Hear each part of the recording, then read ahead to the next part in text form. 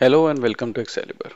In this video, I will show you how we can create macros in Google Sheets and automate these Google Sheets. So for example, there is an activity which you have to perform over and over again. So you can create a macro for it, and by just doing a single click, that macro will run and that activity will be done. In this example, I'll show you how to format this Google Sheet using a macro. So this is my sheet. First, I'll go to Tools, go to Macros, and click on Record Macro.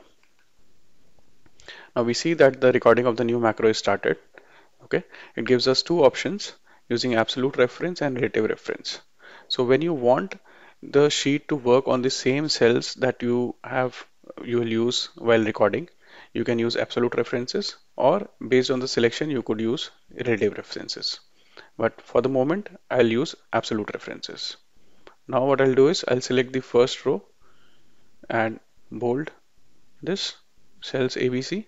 Okay, then I'll select the entire contents and let's make them center.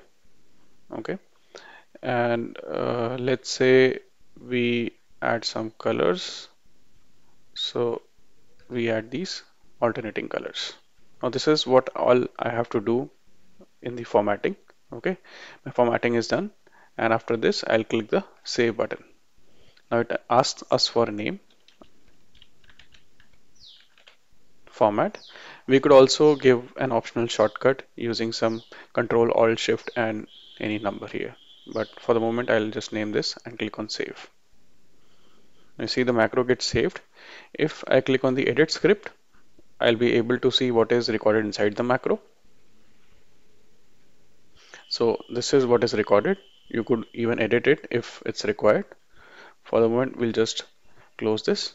Okay, and our macro is recorded. Now what I'll do is let's go and copy all this data to another sheet. So make a copy, create a new sheet, and here I'll paste values only. So this is my original state of the sheet that was there. Now I'll show you how this can be formatted using the macro in a single click. So all we have to do here is now go to Tools, go to Macros, and here we see the macro that we had recorded. Its name was format. So all macros recorded for this particular sheet will appear here. So I'll just click on format. It asks us for the authorization to run the macro. We click on continue. Then it asks us to select the user and then click on allow. Okay. And once you do this, you again have to go to macros and click on the macro name again. And you see that the sheet gets formatted in the way that we desire. So now both sheets look identical. So the new sheet 2 is also formatted in the same way in which the sheet 1 had been formatted. So this was done by a click using the macro.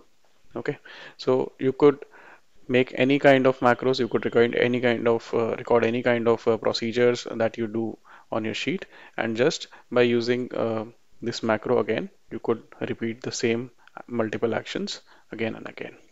I hope this would be helpful for your work. For more videos like this, please subscribe to my channel, Excalibur. Thank you very much.